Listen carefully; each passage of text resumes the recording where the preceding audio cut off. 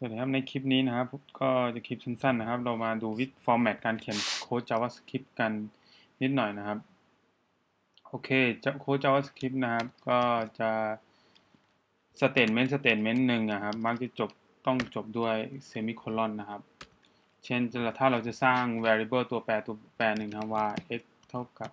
5เนี่ยครับเราก็จะจบด้วยตัวโคลอนอย่างนี้นะครับตัวโคลอนสำคัญมากนะครับแล้วก็ใน JavaScript การที่เราเขียน x แล้วก็ space แล้วก็ space เท่ากับ5เนี่ยมันก็เหมือนกันนะครับจะเขียนแบบนี้หรือว่า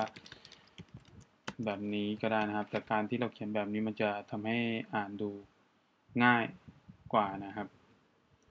แล้วก็การคอมเมนต์นะครับคอมเมนต์ก็คือว่าเช่นอย่างนี้ยังไงครับว่า x เท่ากับ5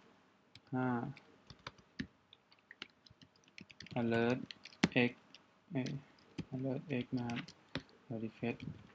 ก็ alert 5ออกมาใช่ไหมครับการคอมเมนต์ก็คือว่าสิ่งที่เราไม่อยากจะให้มันถูกรันนะครับถูก process มันก็จะ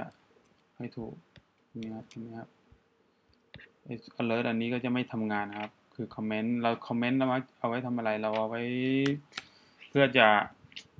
ตัวช่วยเราให้บอกเราว่าโค้ดส่วนนี้เอาไว้ทำอะไรนะในอนาคตเวลาเรามีโค้ดเยอะๆครับเราควรจะคอมเมนต์ไว้บ่อยๆนะครับว่า this will alert ว่าโค้ดส่วนนี้เอาไว้ทำอะไรนะครับคนอื่นมาดูโค้ดเราถ้าเขาไม่เข้าใจโค้ดเขาอย่างน้อยเขาก็จะอ่านคอมเมนต์แล้วก็จะรู้เรื่องนะครับโอเคก็นั่นก็คือวิธีการ format JavaScript โค้ดนิดหน่อยนะครับแล้วก็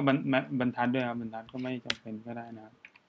เหมือนกันหรือว่าเราจะสร้างเป็น